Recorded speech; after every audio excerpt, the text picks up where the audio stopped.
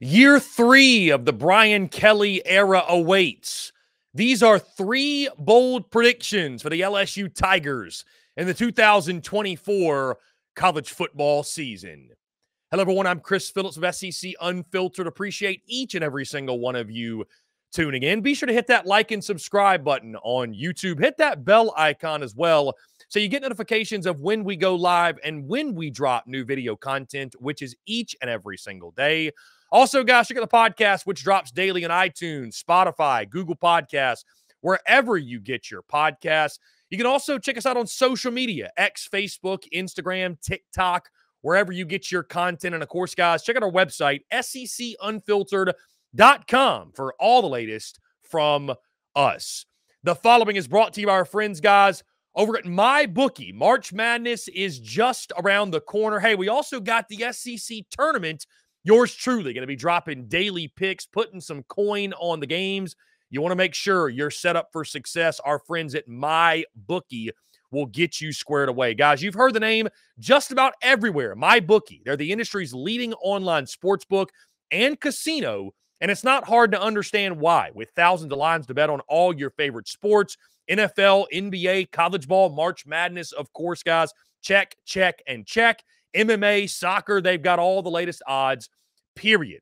Take advantage of MyBookie's prop builder and live in-game betting, where every single run, throw, and touchdown is another chance for you to put cash in your pocket. Visit their mobile-friendly website today, guys, at mybookie.ag, and get your deposit matched halfway up to $1,000 just by using the promo code SECU when you make your first deposit. So, again, that's mybookie.ag, promo code SECU.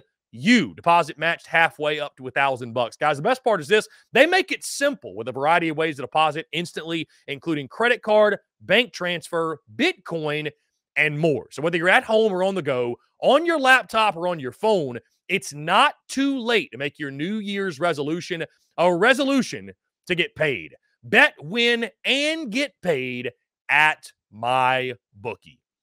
3 bold predictions for the LSU Tigers heading into year 3 of the Brian Kelly era in Baton Rouge. And as you would expect, expectations are high as you could argue a new era of LSU football has begun from the standpoint of there's no Nick Saban to deal with. We talk about teams that opens the door for to sort of elevate their status in the SEC. I think you could most certainly argue that the Bayou Bengals are amongst the top candidates to do just that and take advantage of the door that is now cracked in the Southeastern Conference. So with year 3 upcoming for Brian Kelly, again, these are 3 bold predictions. And guys, when I say bold predictions, I mean bold predictions. Emphasis on the bold. These are things that could happen. They're not necessarily predictions I am locking in for the season. We're going out on a limb here on some of these, but let's go ahead, get into it. My first bold prediction for the Bayou Bengals is this.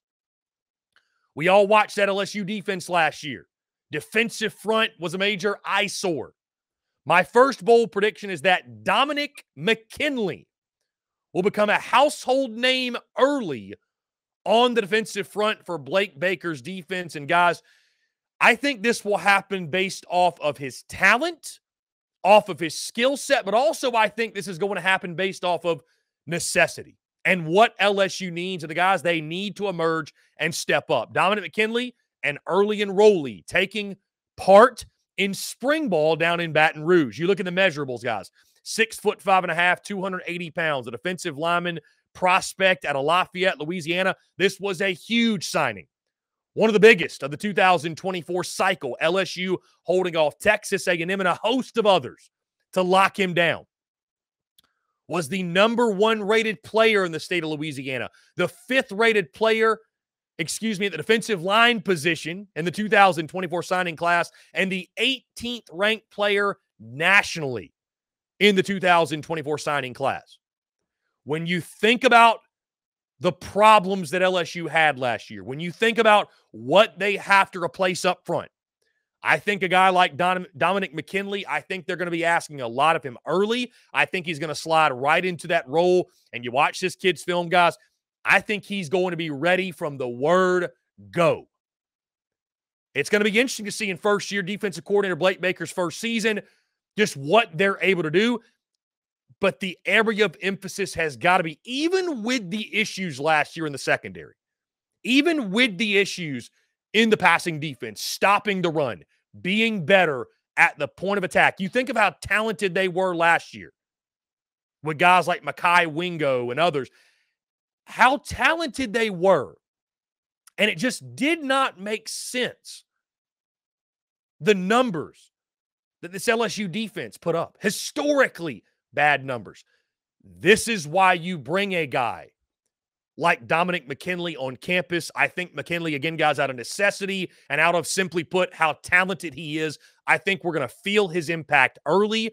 I would not be surprised at all to see this kid be a freshman All-SEC or maybe even a freshman All-American type of player for LSU in his first year on campus. My second bold prediction for the Bayou Bengals is this. Someone not named Garrett Nussmeier will start a game at quarterback this season. Now, notice I didn't specify the reason why, but I think there's going to be at minimum one game that someone not named Garrett Nussmeier will get the start under center. And I know Garrett Nussmeier looked great in that bowl game. He was fantastic, truly. But guys, we've watched Garrett Nussmeier's career over the last couple of years, haven't we?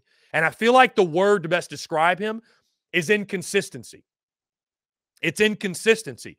I mean, guys, these same LSU folks who are telling me that Garrett Nussmeier is the second coming, they were some of those that when he would get his limited action, were ready to bench him at that point because of things, because of shortcomings, because of errors in his game, flaws in his game, if you will. And I think the expectations for that position are going to be so high following in the footsteps of Jaden Daniels that I will not be surprised if LSU tries some different things under center. And when we talk about quarterback battles too, guys, what's fascinating on a bit of a side note, there aren't many quarterback battles in the SEC taking place. I feel like we have less quarterback battles now, true quarterback battles now, than we've had in years past. We have less quarterback battles because guys are going to the portal. They're getting their signal callers. Like, we're not leaving a whole lot of this thing to chance when it comes to QB1. But you look at the LSU situation. Garrett Nussmeier, I expect to be QB1. Is there a quarterback battle? Maybe somewhat. Maybe somewhat. But I think Garrett Nussmeier, it's felt and it's understood. He is the guy. But very interesting. You bring in A.J. Swan from Vanderbilt. And guys, I think at minimum, A.J. Swan is a capable backup. A.J. Swan is a guy, I mean, when you put up numbers at Vandy, you're a pretty solid player. You talk about experience, guys. He's got twice as many total snaps as Garrett Nussmeier does. Had twice as many in 2023 alone. Then you look at the rest of the LSU quarterback room. They've got some youngsters they're high on. Ricky Collins. He was a four-star signee in the Tigers 2023 class. And then you look at Colin Hurley, the signee in the 2024 class, or the four-star guy. So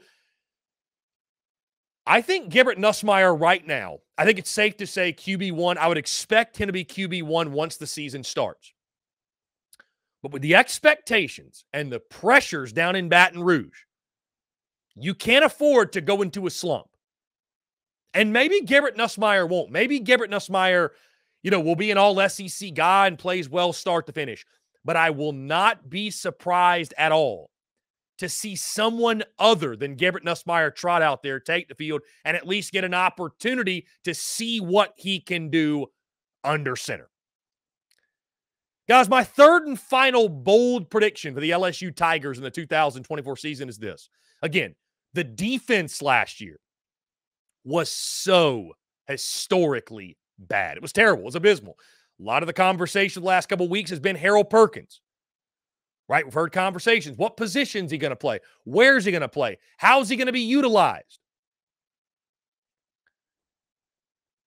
Blake Baker comes over from Missouri, was one of the top DCs in the game, and he's being paid as such, right? You don't go out there and throw out that kind of money unless you're going to go out there and get the dude. I think Blake Baker was a fantastic hire. At minimum, fundamentally, LSU is going to be better this year. Now, do they still have deficiencies up front? Do they still have some deficiencies in the back end? Maybe so. Probably so. My third and final bold prediction, LSU's defense finishes top 50 nationally under new defensive coordinator Blake Baker. What we saw last year was just weird, guys. It was strange. Didn't make a lot of sense. It really didn't. Did not make a lot of sense. LSU in bad defense is like oil and water. You know what I mean? It goes against everything you know as a college football fan, as an SEC football fan. I think Blake Baker, what he did with that Missouri defense, guys, was incredible. It was fantastic. It was huge to snag him away from Como. I think he's going to do wonders in his first year. I think LSU has far more talent than what we saw last year. I think Harold Perkins is going to get back to his All-American caliber self that we saw 2 years ago. And I'm not saying LSU is going to be perfect by any means. But after what we saw last year, being top 50 nationally is probably a bit of a bold take. But that's what we're here for. And I do think you're going to see that LSU defense make major strides in a year where last year, you go 9-3, this team was bailed out by Jaden Daniels and his Heisman Trophy season. I don't think you're going to have that luxury this year. There's a lot of replacement. There's a big-time replacement on the offensive side at quarterback. There's a lot you are replacing when it comes to production. The defense is going to have to hold up their end of the bargain. I think they'll do so. I think the impact of Blake Baker is going to be evident from day one. And the Bayou Bengals finished top 50 nationally in total defense. So, guys, my 3 bold predictions for the LSU Tigers in year 3 of Brian Kelly. Number 1, Dominic McKinley becomes a household name early on the defensive front. Number 2, someone not named Garrett Nussmeier will start a game at quarterback this season. And number 3, the defense finishes top 50 nationally under new defensive coordinator Blake Baker. What are your bold predictions of the Bayou Bengals in the 2024 season, guys? Let us know in the comments below what you think will take place this year in Baton Rouge. Guys, it's going to do it all for me. Appreciate each and every single one of you tuning in. Be sure to hit that like and subscribe button on YouTube. Hit that bell icon as well so you get notifications of when we go live and when we drop new video content, which is each and every single day. Also, guys, check out the podcast, which drops daily on iTunes, Spotify, Google Podcasts, wherever you get your podcasts.